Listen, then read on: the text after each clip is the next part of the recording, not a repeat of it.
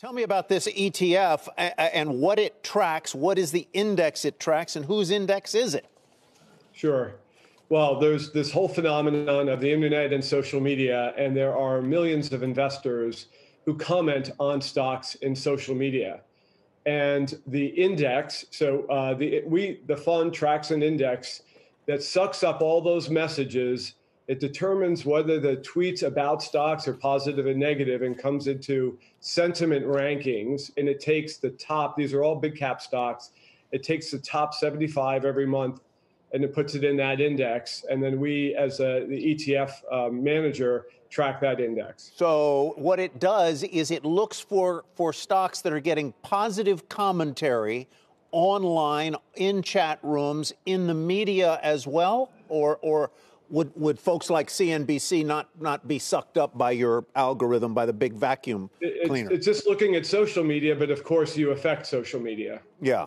So who set up this index? Did you, or is it by a State Street or an S&P, or who? Whose index is it?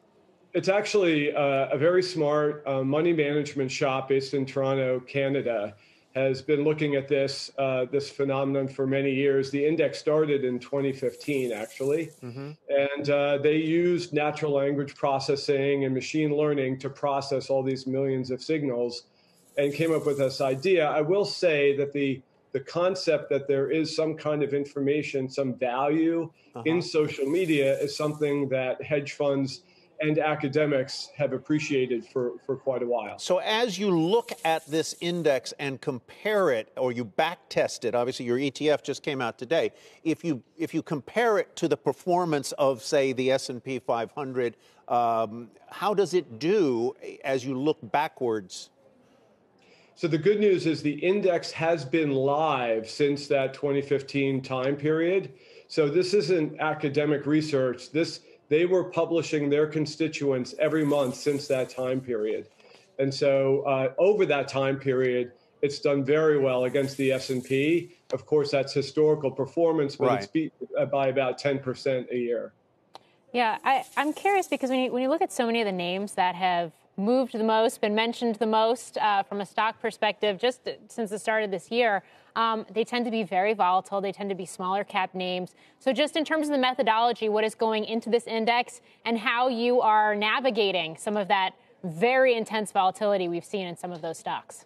Yeah, no, thank you for asking, because this is not a meme stock index. There are several rules that the index follows to protect some of those small caps from getting in. First of all, a company needs to have a $5 million market cap. 5 million or 5 billion? 5 billion, I'm sorry, 5 billion. So thank you for correcting me. So it's pretty hard to start manipulating a mid cap or a large cap stock. The other thing is it doesn't just capture short bursts of messages. It really looks over a 12-month period for eligibility for a stock into the index. So of the large cap stocks, only about 250 to 300 are eligible for the top 75 on any given month. I'm curious, I mean, it's under pressure today, right? It's first day of trading. I get that. It's down about 5%. We have this broader market sell-off afoot as well. Growth, anything momentum-y is really getting hit particularly hard today. Given the rising interest rate environment we find ourselves in, at least versus the historic, even more historic lows that we were at just a couple of weeks ago, if you feel like the timing of this was maybe not as fortuitous as planned? Well, you know, we try to offer unique exposures every time we come out with an ETF. So this is not just a growth or momentum strategy. We looked at that. And if you look at some of the names, Carnival, Ford, GE, they're kind of more turnaround names. So it's actually a combination of tech names and turnaround names, I'd say. But, you know, so yes, I would say what we said in November of last year is that the obvious is obvious, meaning interest rates at 80 basis points on the 10-year are only going to go up. We projected to 1.5% or 2% this year. So it's going to be more of a year for Main Street than it is Wall Street. But you have to be patient, you know, have time on your side as an investor. So this may not have been the best day, but you own stocks for the longer term. I think you'll be happy. Shepard Smith here. Thanks for watching CNBC on YouTube.